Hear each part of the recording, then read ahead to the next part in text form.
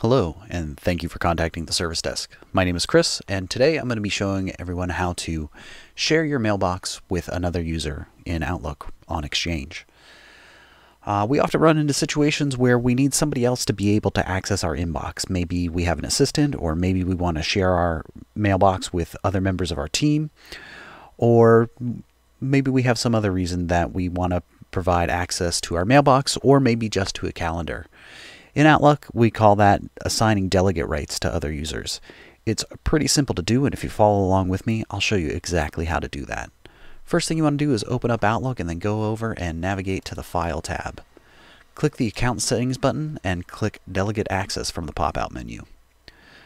Click the Add button on the Delegates window and type the last name of the person that you want to add. In this case, I'm going to add my colleague David Wolf. I'll just type Wolf and I'll select David from the list by double-clicking on him. You'll see his name is populated down here in the field next to the Add button. Click OK. And then the Delegate Permission window is going to open up. From here we can assign what we want to give David access to and his level of access. I want to make him an editor of my calendar, and right here it'll tell you exactly what he can do. He can read, create, and modify items. I also want to give him access to my inbox.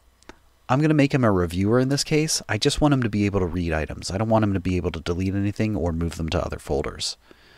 That's all we're going to give him access to for right now, but you can go through the list here and you can select what you want to give access to, and you can assign the level of access that you want the person to have. The descriptions are right next to it. This is super convenient. I love that they've done these little explanations next to the access level.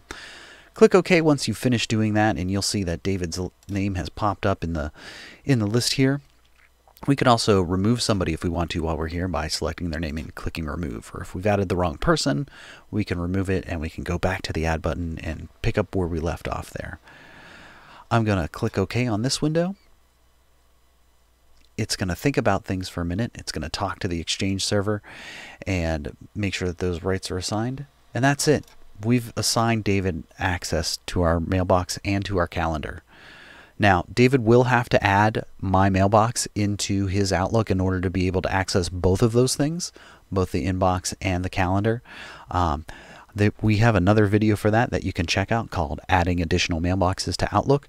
You can reference that. So if you give somebody access to your inbox or calendar or other items, you can then send them a link to that video. I'll put a link down in the description, and they'll be able to add your mailbox into their Outlook so that they can access the items that you've shared with them.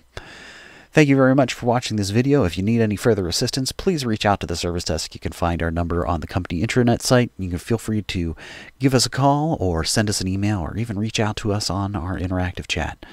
Thank you very much and have a wonderful day.